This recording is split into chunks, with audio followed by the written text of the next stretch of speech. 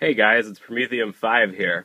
Today I'm going to be talking to you about the acetone vapor technique I've been using on my Prometheus Rising Heavy Industries 3D printed Mecha action figures so that I don't have to putty and sand all the parts anymore. We're going to be looking at some Allarounds that I'm working on today.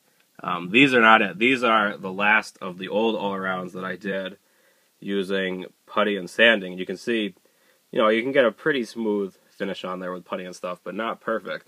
And to go any farther, I'd have to do a lot more work that I really, have time to put in. So I was trying to find other ways to do this that wouldn't require so much sanding. And thanks to the RepRap guys on their site, there is now a better method. These are the tools we're going to be using. This is a hardware store, pure acetone, and adjustable temperature hot plate. This is actually the kind you would find in a bio lab.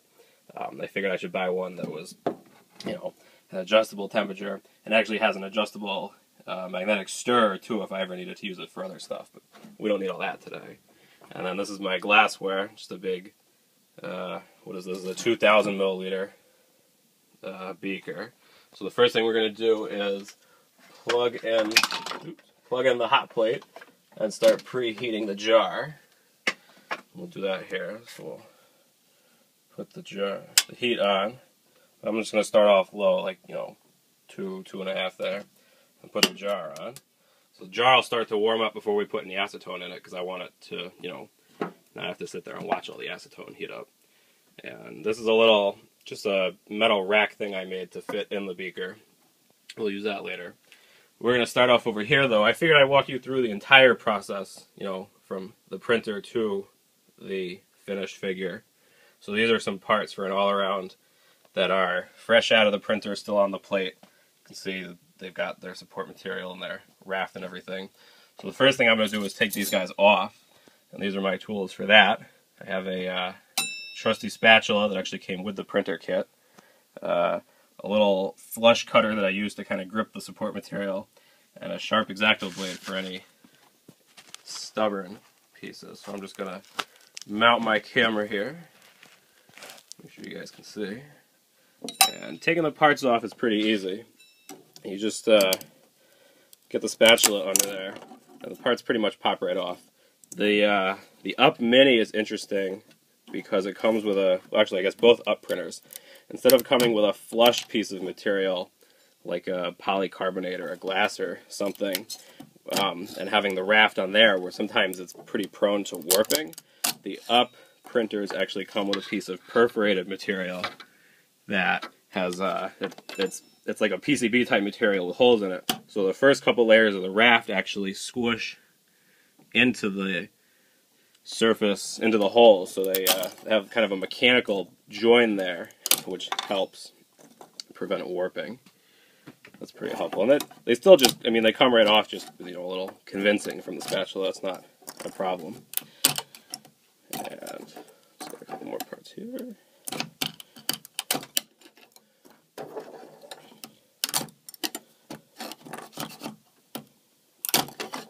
Alright, so all the parts are off. Just take these out of the way.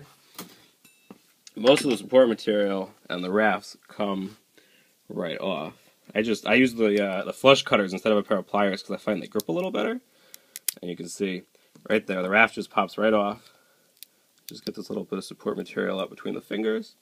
And there you go, we've got a complete, ready to go part.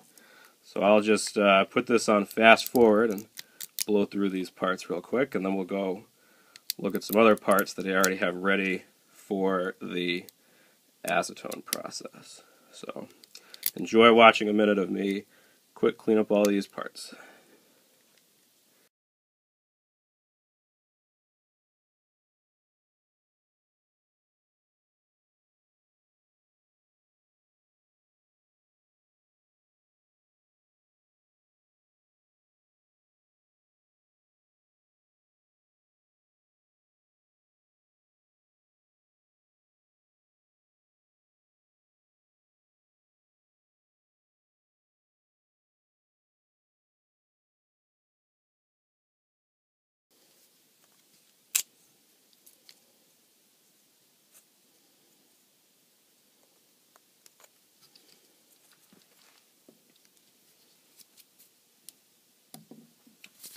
And we are done.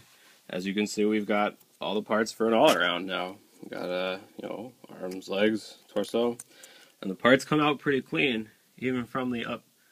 I mean, there's a lot of glare that you can't really tell, but the parts are, plenty clean. But they do have a rigid surface on them. So to take the next step, we really do want to get rid of that. Right, so just going to take this here. I already have a couple other all-arounds already mounted on skewers for some of the parts with no good flat surfaces or that are kind of tippy. And then the rest of the parts over here are ready to go. And you can see here that the plate's getting pretty warm. So I think we are just about ready to get going here. So we're going to talk about some safety precautions first. We are working with acetone, which is flammable in liquid and vapor form, so there's no reason to have it be on fire while we're doing this, but we just want to be careful. So I'll be wearing some safety glasses. You can see those guys there. And my handy solvent-proof spray mask that I use for my airbrushing. So this is good for lacquers and stuff. It has organic filters on it, so that's all well and good, just to be extra safe.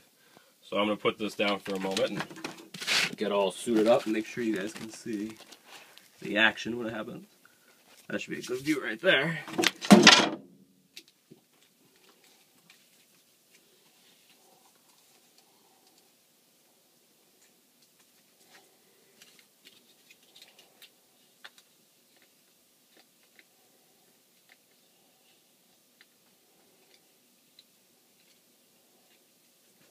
So I've got my mask on now, and we're just going to test to make sure that the beaker is actually hot enough. I have my acetone.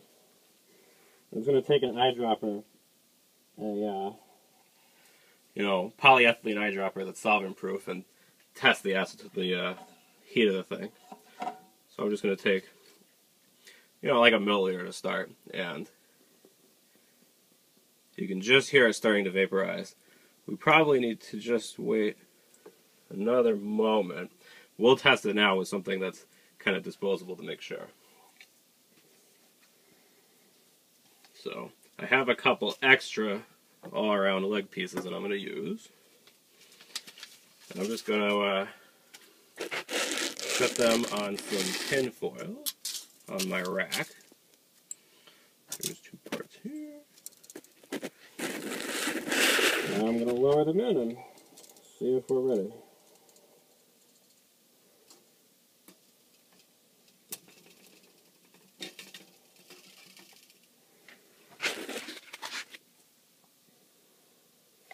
It's kind of hard to tell through the jar, but the surface is sweating a little, but I think we're still a little cool. So I'm just going to turn the heat up slightly. The RevRap video recommends going to about 100 degrees Celsius, which is, the boiling point of water. They also, when they did it, they took a couple of minutes in the acetone to do their resurfacing. I found that I think if you get it a little warmer, you can have the acetone vapor kind of just pass by the parts right as it goes and smooth it out a little bit quicker. So I'm just going to throw a little more acetone in the jar here with my mask on.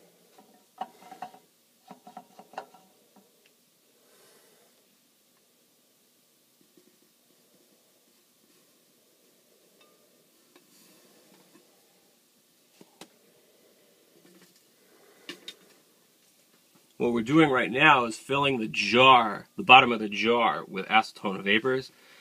As long as we don't overheat the acetone, it is heavier, because it's more dense than air, so it'll stay in the jar. I mean, right now I have my mask off for a second to talk, and the room doesn't smell like acetone or anything. It's all contained. So we just want to be mindful of that while we're doing this, that we don't get it too hot or get too much acetone in there at once and start to have more flammable acetone vapors floating around the room that we want. Just going to add a little more. And you can hear it sizzling a little bit when it hits the surface of the jar there. So we're getting pretty close. I mean, it is starting to smooth out there. It's kind of hard to tell with the camera, but this is working. It'll, once we get going, kind of build momentum, it'll go faster because it'll be warmer. And we'll have more acetone vapor built up in there. We're just going to let this sit for a minute until I'm happy with it. We're pretty close, actually. Just want to make sure the knee pads are smooth.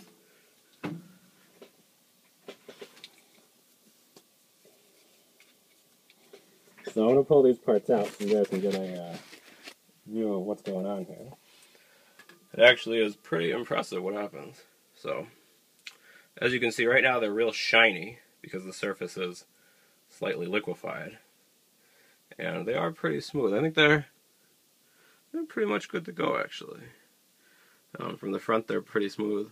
Knee pads are pretty good there. Sorry for the shaky cam, but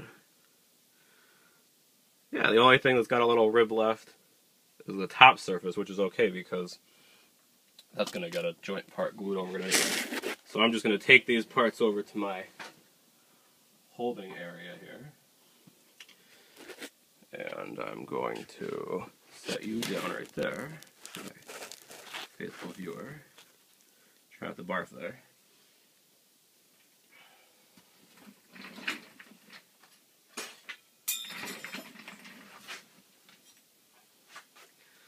I'm just going to slide the parts off on the tin foil onto my countertop here so they can cool. They're not hot, but I just don't want to, accidentally get my finger on them or something. So that's pretty much it. We're just going to do it a lot now. I have parts on skewers too, so I'll just lower them in and hold them above the vapor. I'm going to make sure I put a glove on for that this time because I actually did a little bit of skin irritation from that last time. That wasn't so fun. But that's kind of the plan, so watch out when we do a whole bunch of parts.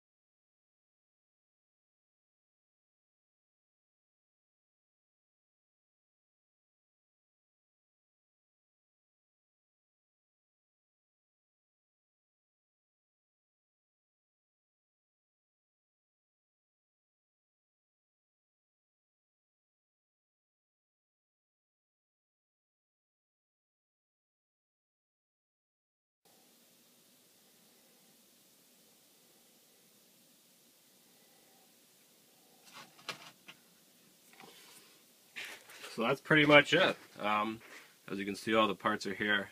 They all look pretty shiny now in the light, and it's going to take them a couple hours to dry. All the solvent has to kind of evaporate off and the surface harden again.